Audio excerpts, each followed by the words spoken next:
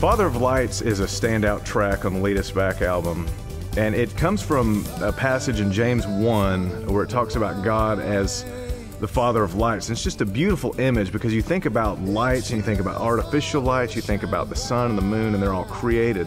But God is the Father of all of the lights.